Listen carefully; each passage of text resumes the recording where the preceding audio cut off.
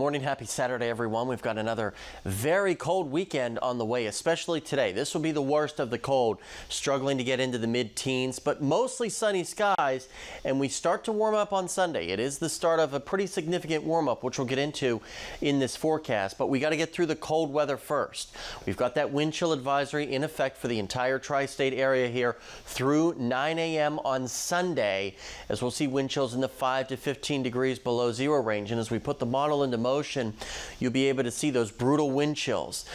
So you really want to cover up any exposed skin and limit your pets' time outdoors as well. They can get frostbite as well. And notice single-digit wind chills here by the time we get to Sunday morning as well. And with those cold wind chills, you have to be mindful of how long it takes to get frostbite. I lived and worked in North Dakota for a couple of years.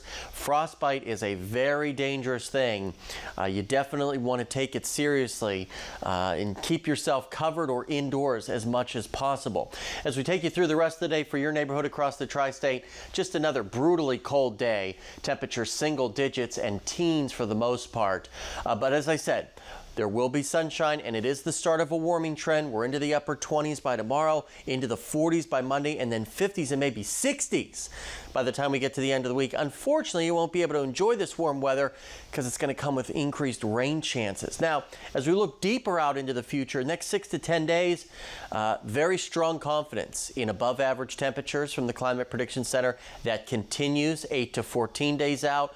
So it looks like we're putting this Arctic outbreak finally in the rearview mirror. We talked about those rain chances. By the time we get to Tuesday, rainfall overspreading the area. It could be moderate to heavy at times. That continues as we get into Wednesday and maybe even Thursday and Friday as well. So a pretty wet work week is on the way. Highs today, very chilly, very cold, depending on your level of tolerance for the cold, in the teens.